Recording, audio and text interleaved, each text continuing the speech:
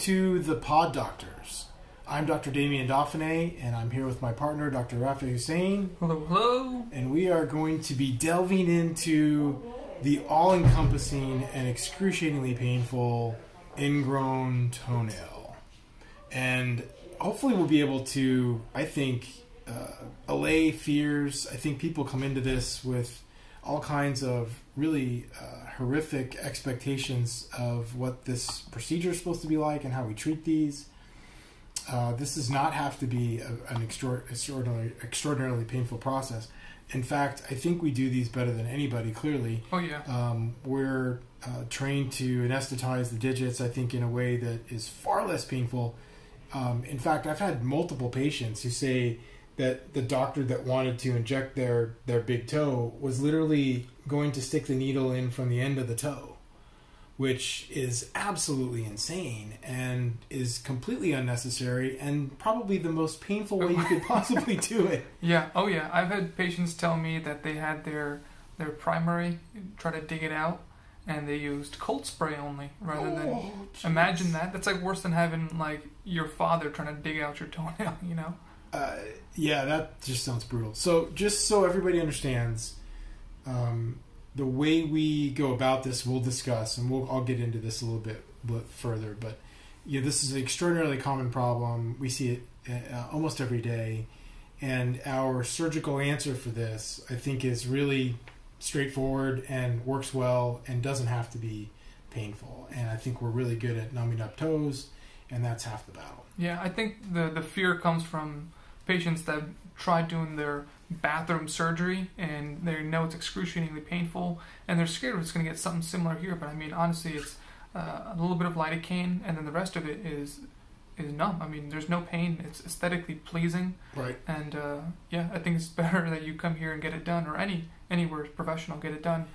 And we're talking, permanent removal of those sides, not the whole toenail usually. Now, there are times when we'll talk about that's clearly necessary. When you get a pincher nail, there's no way you can fix that nail shape, and the nail is so curved that you just can't do just the sides. But primarily, we like to do just the sides that are involved, and we can do that in a permanent fashion using a chemical called phenol, and we have great success. So let's talk a little bit more about this before and after here. Yeah, so, I mean, what causes an ingrown toenail? We're talking about very simple things, cutting your nails in too close, genetics, shoe gear, trauma. I mean, honestly, the most common thing I'd probably say is a combination of genetics and cutting and digging out those corners. Mm-hmm. And when you dig out those corners, I mean, if you imagine it, let me get a little scrap sheet of paper. If you take those corners, right, this is your toenail, right? I do the same spiel with all my patients. This is your toenail, this is your skin. If you dig out those corners, it's only going to let that skin drift in more because nothing's holding it in. The nail is curved, it's going to dig in even more and more and more as it grows out. And the more you dig at it, the more of a vicious cycle it becomes. So very simple things that you can hopefully prevent, and we'll give you some tips and tricks on that. Yeah, I think that's really common. I think the genetic aspect of this, where you see this running in families, just the nail shape there's a genetic preponderance for that nail shape, and you can't fight it. And the best way to address it would be, doing this pretty simple surgery we do right here in the office. Yeah, for sure. I want to emphasize: do not dig out those corners. No bathroom surgery, because that's when patients come in red hot, infected. They got pus rolling out of there. And then we're kind of fighting an infection and an ingrown toenail. So do not dig out those corners, please. I think there's also the idea that, you can make this better with Epsom salt soaks, and then there's something called outgrow as a topical treatment, or outgrow, one of those two. This is a mechanical problem. Yeah, those things are short-lived. If you have a very, very mild ingrown toenail where it kind of aches every so often, this might be a simple thing to help slow down the progression, postpone the inevitable. But there's going to be a time where you have to at least get that border, that nail corner out of there. Yeah, so that's really the mechanical aspect of it. You can't fight. If it's digging into the tissues, you're going to continue to have a problem. And oftentimes, that's the other thing that we ought to mention. We don't usually use antibiotics on these patients, even when they come in with a red, hot, swollen toe, because simply removing the offending nail border is typically enough to clear this up without antibiotics. Yeah. So it's almost like the nail is digging in to the extent that the immune response is to the nail. It's to the nail digging into the skin. Yeah.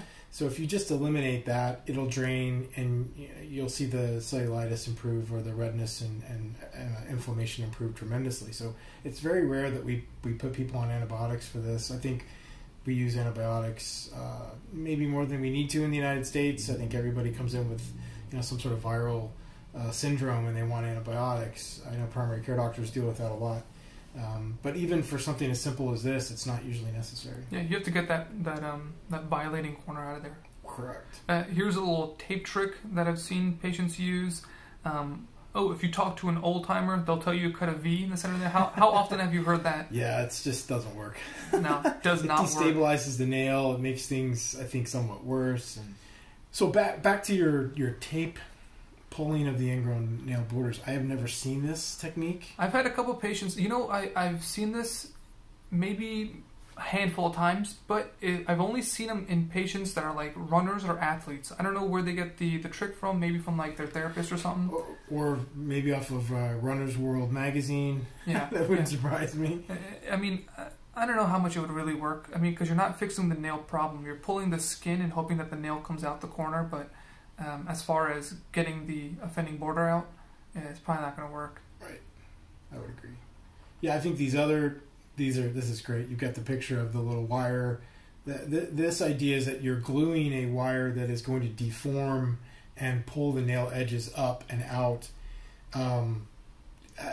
I've yet to see that work. I've seen patients that have been able to purchase this on the internet and just haven't seen it work. And this other plastic gutter splint thing is another no-go. Yeah. Another thing that I just think causes the potential for seeding bacteria further under the nail. Oh yeah, 100%. The cotton trick, I mean, that's one of those old school tricks. Yeah. I don't know. I don't think it's worth even trying to push something under your nail. I mean, think about it. It's gotta be excruciating. Yeah, you're having so much pain down there, and then all of a sudden you're like, hey, let me just stuff something more deeper into my toe, under my toenail. It's like, what is that, bamboo splinter torture, what they used to do back in... I mean, if you lived on an island in the middle of the Pacific and you had no way of coming to see a podiatric surgeon to address this, that's probably your go-to. Yeah. Dr. Scholl even came up with something. Yeah, I mean, I don't know. I've never tried them myself, so I couldn't say yay or nay. I don't understand how they would get it on there to begin with, how you would straighten your nail. I've seen this spring thing at like nail salons where they'll try to, straighten the nail out. I've seen some torture devices. I've seen some weird things, but I've never seen this Dr. Scholl thing, so I couldn't say yay or nay, but again, I think unlikely. Yeah, I'd be hesitant. Yeah, because again, most of these people, most of the folks that come in, their nail is relatively short, and if you're shoving something underneath that nail edge, that's just got to be excruciating. Yeah. Here's one just like that spring device where it's like plastic. Like I said, nail salons will typically try this. In the pictures, you can see the before and after. We don't do that stuff here. Maybe at our nail salon. I don't know if the nail salon does that. No, we don't. No, I don't think so. But maybe, I don't know. Who's to judge? In the picture, it showed it worked, but I've never had a patient tell me it's worked. So, I don't know. Toss up on that. Your next picture here of a before 1 month and at the end, if that was literally possible, I think I would use them not infrequently, but I've not been able to see that kind of a result. I think that's extraordinarily rare. Here's a torture device. If you look at the next slide, the clamp type system. Now this has become super popular on the internet. Our nail salon is playing with this right now. So maybe we'll see some results as far as that goes. But what they typically do is they'll clamp that little device on there. Oh my gosh. Yeah, they'll crank away at it, right? And they leave that on there for how long? They leave that on there for like, I don't know, a short while where they soak their foot in like hot water and Epsom salts. And then they gel over the top of it, which will supposedly hold the structure. Now, the nail technicians, online, they claim it works. I've never had a podiatrist or anyone tell me that's worked, or I've never even, heard of anyone using something like this. But hey, the internet, who knows if it works or not. We'll let you know what happens. That's really wild. That's almost like an external fixator for your nail. Yeah. That's crazy. So here's what we typically do. As far as ingrown toenails go, we got to get that corner, that border, out of that skin, because there's something that's pushing against that skin. Your skin is like that rock and a hard place situation. Rock being the ground, the hard place being that nail. So what we do, we'll numb up that toe, a full circular block. And again, let's reiterate that we're blocking the toe back at the base. Yeah, we're not doing it where it's red hot, infected. You can do basically two needle sticks and end up numbing up all four corners to get all four nerves and cause complete anesthesia of the entire digit. Yeah. And do that without going through the end of the toe, which is just insane. Yeah. So because I really think that's a huge barrier to entry for folks that know they need this done, but have heard such horror stories about the injections. They're not that bad. We use a freeze spray. We use ethyl chloride. It numbs up the skin. Super cold. I tell my patients, real cold and a quick poke. I mean, honestly, the cold spray ends up being the worst part. I mean, because their feet get super duper cold, and after that, it's super duper numb. I mean, there's no reason they should feel any pain. And most patients say they were thinking it was going to be far worse. Yeah, the anxiety of what they were about to experience was way worse than what they experienced. Yeah, absolutely. So we'll numb it up. We'll free up that border. We'll clip out that corner that's dug into the side of that skin, and we'll use a little chemical. In our office, we use phenol. Most offices use phenol, but I mean, you can use like silver nitrate. You can use sodium hydroxide. Sodium, that's what I meant. Yeah. Sodium hydroxide. You can use the lasers, the cautery pens. It's just a fancier way of doing the same thing. Yeah, I would estimate that 90+% you probably use phenol. Phenol procedures have been around for, I would estimate, 70 years. Yeah. I mean, they were around long before I started practice 21 years ago, so it's a procedure that is 95% effective. Well, I think it's less than 5% recurrence rate. Oh yeah, if I remember correctly, it's 3 to 5, depending on the literature. So very simple. We'll use a little S mark to make sure that your toe doesn't bleed, and you'll have a small little bandage on top of it. Now, it is a chemical burn, so we do use a little bit of a wound gel afterwards, and that's just our forte. But that doesn't mean that you can't use antibiotic ointment, you can't use iodine, you can't use any type of antimicrobial. But since phenol is a chemical burn, we like to use a wound gel on the healing corner. Mm-hmm. And this is a great series of pictures you've got here showing the tourniquet, showing the goal, which is to remove enough nail that you come back to the flat portion of the nail, and then how that fills in over time. And it takes about 3 or 4 weeks for that to fill in.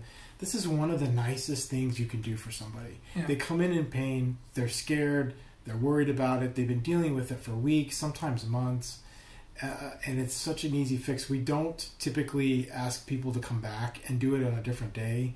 We try to address it on the day they come in, and that usually allows us to be able to take care of this before it gets out of hand. But when you wait too long, you are changing the pH in the soft tissues, which can mean that the local anesthetic doesn't work as well, or takes longer.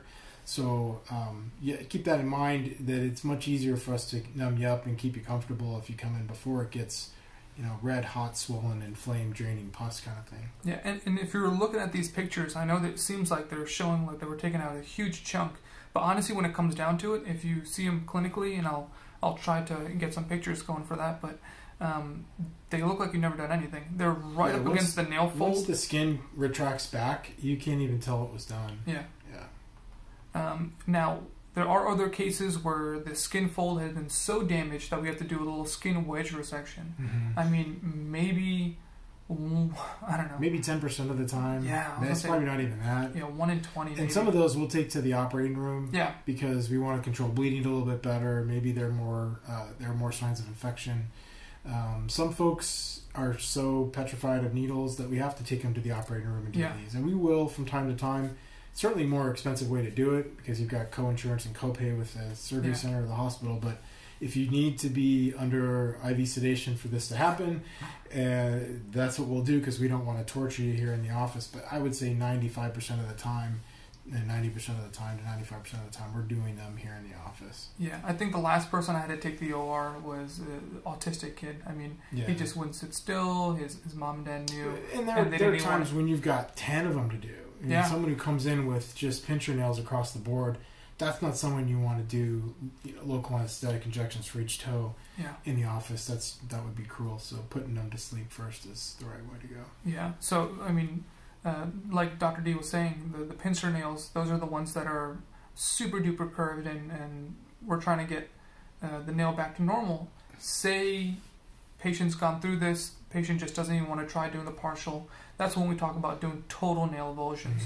We're literally taking the whole nail off and using the cautery agent to make sure it never comes back there again. You'll have some nubs. You won't, I mean, honestly, 99% of the time you won't be able to tell anything was ever done unless you're really looking closely at their toes. But I've had patients walk in here with their toenails removed, and it took me a second to realize they were gone. I mean, they're sitting, I'm looking at their feet, and it took me a moment to realize. They grow a layer of skin over that area, and it's not cosmetically unappealing. Certainly no more so than a big, nasty fungal nail. I mean, it's far less cosmetically unappealing. So this next series is showing the wedge resection procedure, which really does work great. I would typically incorporate this into taking a section of nail at the same time. Like, I don't know if I've ever done it with just doing the wedge resection of skin. Oh, I do both at the same time. Yeah, I was going to say that. I would clearly do both. I think taking just skin is probably asking too much. So amputation's not really a real option here, is it, Dr. Hussain? No, amputation's not a real option. That's just a joke. I mean, I've had patients request that they just remove the toe. They were that bad off, and they're like, just take the dang thing off. But no, that's not necessary.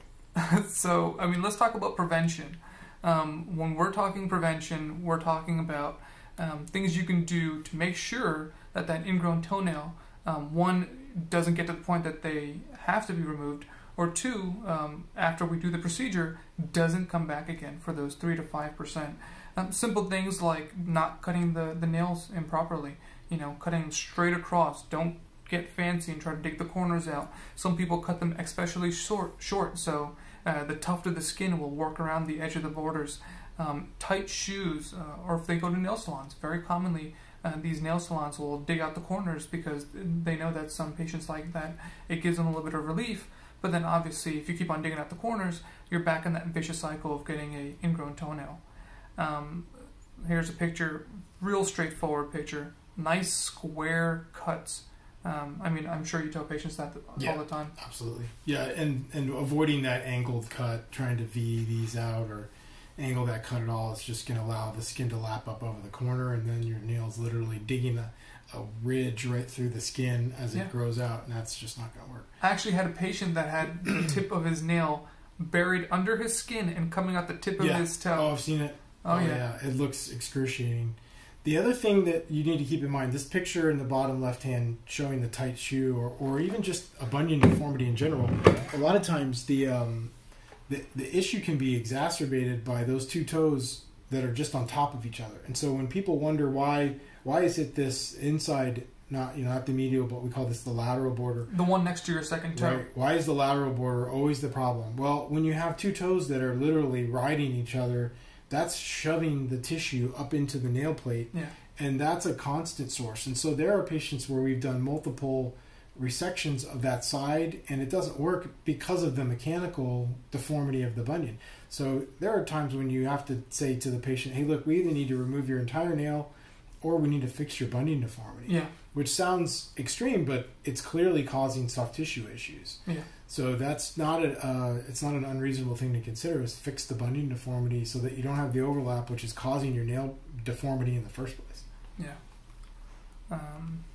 So let's talk about nail softening agents. I mean, a very simple thing you can do to hopefully prevent this from ever happening. Now, these aren't obviously curing the ingrown toenail. If you have a border that's digging into your skin, it's not going to work. But if you have very, very curved nails, this might be an option to help soften that curve. It won't completely reduce it. Very rarely does that ever happen.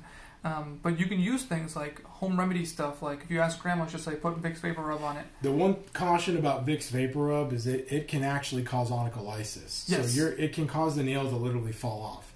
It is not a treatment for fungal nails.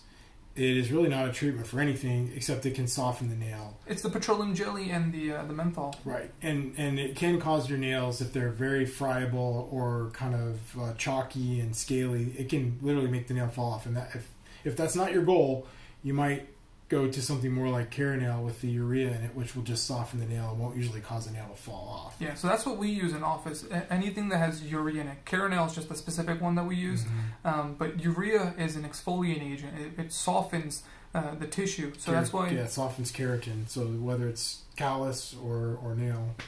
Yeah, another popular one right now is tea tree oil, because tea tree oil is antifungal, antimicrobial to some extent, and it's an oil, so it saturates that nail, softening that nail, and it might be something to look into. I mean, the Gay Wall Med nail softener is not one I'm familiar with. You know what the active ingredient is in that? I have no idea. I just googled the nail softening agents, and that was like a very popular one, so I threw it on there. But we'll look into that and get back to you. Yeah, I mean, most important thing here, take-home messages. Don't dig out those corners. Once you start feeling an ingrown coming on, try your simple things, your conservative options. See what's causing it. Maybe it's shoe gear. Maybe it's the way you cut those toenails. Don't let any family members do bathroom surgery on there. And then when it comes down to it, come see your favorite doctor. There you go. Come see George Clooney. That was fantastic. I think again we want to fall back on the idea that this is a treatable problem, that you don't have to be afraid of the treatment, that we are extremely concerned about keeping you comfortable during the procedure. We don't skimp on anesthesia. We are going to anesthetize the digit or digits in as gentle a way as possible.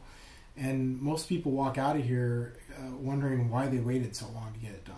Yeah. And that, thankfully, it's a very common thing that we do, but it's one of the most rewarding things we do, because it's almost instant relief for something that has probably plagued the patient for weeks and sometimes months, sometimes years, and they've been avoiding it and getting these infections one after another. And there is the risk, if you're a diabetic patient, that these infections could get into bone and cause you to lose your toe. Oh yeah, that's not unusual, and that is a really silly way to lose a digit. Yeah. So if you're diabetic, don't let these go. Any type of neuropathy. Absolutely. Any type of sensory loss in your feet, whether it's from diabetes or some other source. If you're having nail issues, you need to get them addressed, and this is a way for us to do it permanently. Yeah, or if you have any vascular problems. Absolutely. Blood flow issues, smoker, you don't want to mess around with this stuff. You can't bring antibiotics to an area without blood flow. It's much harder to treat infections when you don't have enough blood flow, and healing soft tissue injuries is much more difficult when you don't have blood flow. So again, we're going to work all that stuff up when you come see us. We're going to make sure you have appropriate blood flow before we even do the procedure. But yeah, avoiding that bathroom surgery is an important safety tip. Well, that was Ingrown Toenails. Yes. Thanks for tuning in. Follow us, ThePODdoctors. If you have any questions, concerns, by all means, shoot us a message, leave your reviews, likes, follow, thumbs up. Yeah, whatever people do. And get back to us with content. If you want some additional information on something we may have mentioned, or maybe we glossed over something that is important to you, let us know. Please go to ThePODdoctors.com, and you can use that as a jumping off point for leaving us a message. But we are hopefully going to be able to provide weekly content for you. This was a quick one that will probably air maybe several times, because I think it's a really important, very simple thing that we do in the office. Very common. Yep. So thanks, everybody, and we will see you next time on The PODdoctors. Good night. We are The PODdoctors.